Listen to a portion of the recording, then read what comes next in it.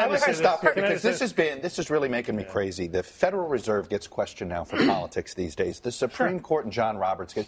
We have corroded what we're doing. We are corroding trust in our government in a way, and one-time responsible people are doing to control it. And the idea that Donald Trump and Jack Welch, rich people with crazy conspiracies, can get traction on this is a bad trend. I assume, David, there's